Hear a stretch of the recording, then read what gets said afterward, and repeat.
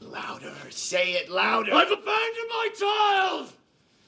I've abandoned my child! I've abandoned my boy! There Will Be Blood is easily Daniel Day-Lewis's most iconic role. But how did he transform into Daniel Plainview? Find out how a combination of voices from the past, period-accurate technology, and one famous vampire helped Daniel Day-Lewis truly inhabit this character. Also, did he really build his own oil derrick? Around 2005, director Paul Thomas Anderson was feeling homesick for California when he picked up a copy of Upton Sinclair's novel Oil in a London bookshop. Paul Thomas Anderson was so inspired by Sinclair's story of an oil tycoon and his son that he immediately started writing a screenplay, with Daniel Day-Lewis in mind for the lead role. After Daniel Day-Lewis accepted the role, Paul Thomas Anderson went out in search of funding. This journey took so long, he ended up with 2 full years to prepare for the role, which is impressive considering that co-star Paul Dano only got about 4 days. Paul Thomas Anderson says he considers There Will Be Blood to be a horror film, and he turned to one classic monster when conceiving the role of Daniel Plainview. From his character introduction as being cloaked in darkness underground, to his relentless lust for the blood of the land. Every day, I drink the blood of lamb from Bandish Tract. To the way Daniel Day-Lewis stalks around every scene. You look like a fool, don't you, Tilford?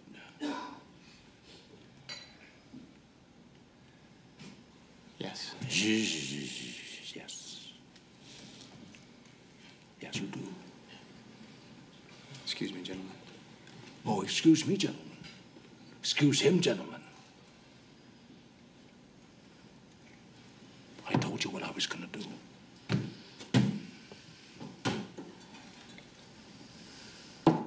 The Dracula inspiration permeates many aspects of his performance. Daniel Day-Lewis is famous for method acting, but his attempt to stay in character between takes almost got him in trouble. In the first week, I didn't want to see any dailies.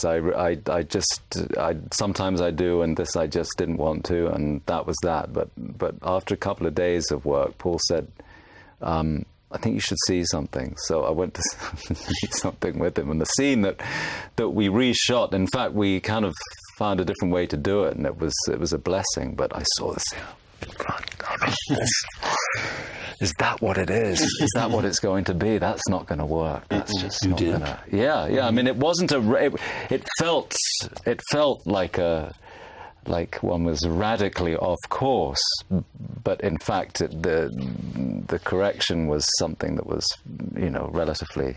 After a course correction that meant several long reshoots, Daniel Day-Lewis decided that his method would have to include stepping out of character long enough to check in with the real world occasionally, and the resulting choices are perfect. Well, not perfection.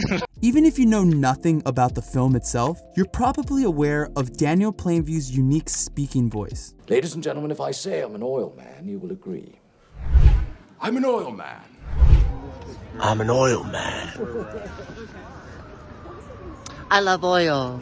But how does one craft a period-accurate voice from a time with no method of recording sound? Daniel Day-Lewis read thousands of letters sent by turn-of-century miners and oil workers to their families and friends. He says that from these letters, he was able to intuit cadence, slang, and enough of a sense of voice to improvise whole speeches.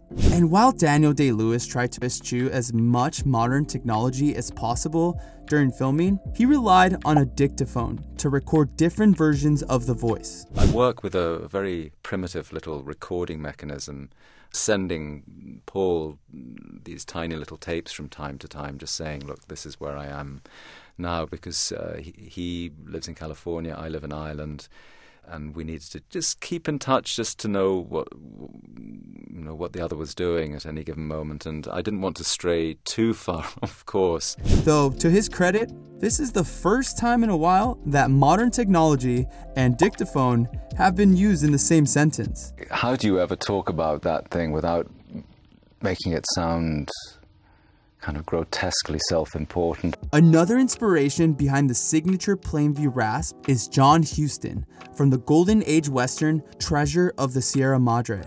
Let's am I? Let me tell you something, my two fine bedfellows. You're so dumb there's nothing to compare you with. You're dumber than the dumbest jack. Look at each other. Paul Thomas Anderson made Daniel Day-Lewis watch that movie over and over, and that influence shows. Aren't you a healer? And a vessel for the Holy Spirit? But Daniel Day-Lewis's commitment to the character goes deeper than just the voice. He insisted on having full approval over every costume Daniel wears in the movie. And you'll notice how that attention to detail helps differentiate between his scrappy days in the field, to his more polished salesman persona, to his Howard Hughes-esque final moments as a moneyed decrepit. And while the best actors wear many metaphorical hats, Daniel Day-Lewis spent many hours finding the exact perfect literal hat to wear for a huge portion of the movie, meaning those sweat stains are 100% real. Though this would prove to be another time when his preference for method acting butted heads with production, as it was extremely hard to light his face when he insisted on wearing the hat in so many scenes. But even those shadows work in his favor, because it gives the audience the sense that they only ever get to see the parts of Daniel Plainview that he wishes you to see. Daniel Day-Lewis's character study also included learning to use period-correct oil drilling tools, a process that he perfected during the 2 years of prep we mentioned earlier. And while he didn't actually build an oil derrick in his backyard, he was definitely tempted. And considering that all the oil used in the movie was actually powdered chocolate, we'd be tempted to have a vat at our house too. I drink your milkshake. DIY oil derrick notwithstanding, Daniel Day-Lewis's efforts oozes through every scene. The performance was so evocative, it earned him his second of 3 Oscars, and the character of Daniel Plainview is engraved in our memory forever. That's the closest I'll ever come to getting a knighthood, so thank you. Tell us in the comments what you think of his performance, and let us know what actors' process you'd like us to analyze in our next video. Until then, in the words of Daniel Day-Lewis himself, I'm finished.